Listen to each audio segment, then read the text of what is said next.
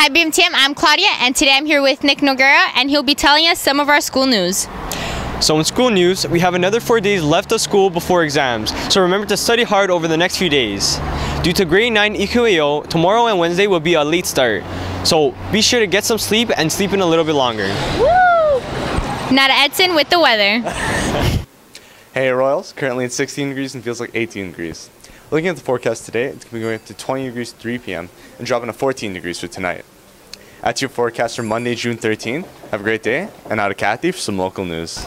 Thanks, Edson. In local news, the High Park Zoo says that one of the two capybaras that had escaped from the zoo last month had finally been captured on Sunday, leaving one more capybara remaining to be found. Now to Eileen with World News. I got it here. Thanks, Kathy. In world news, an American-born man who pledged allegiance to ISIS gunned down 49 people early Sunday at a gay nightclub in Orlando, the deadliest mass shooting in the United States and the nation's worst terror attack since 9/11.